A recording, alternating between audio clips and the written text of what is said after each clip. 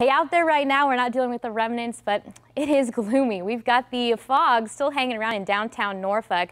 I think we'll keep things pretty cloudy for much of the day today. Could see some breaks here and there, especially the further inland that you live. But just get ready for kind of a gloomy day today. Slight chance of rain as we go through overnight tonight. We're going to start things off tomorrow morning. More areas of fog, more clouds tomorrow afternoon. And we could even see some more sunshine, though, as we head towards late on Tuesday, especially for our inland spots. Hey, temperatures the next couple of days, 68 degrees today. That's right on the nose for normal. We're actually warming things out ahead of the remnants. Mid 70s by Wednesday, Thursday, but we are going to cool right back down by the time we reach Friday. This is a look at your forecast for today. Some sunshine late, especially the further inland that you live. We'll start things off with clouds and fog tomorrow morning and a mix of clouds heading forward tomorrow afternoon. Taking a look at your 3-day forecast, we're up to 70 with a mix of clouds for tomorrow. 20% chance of rain for Wednesday.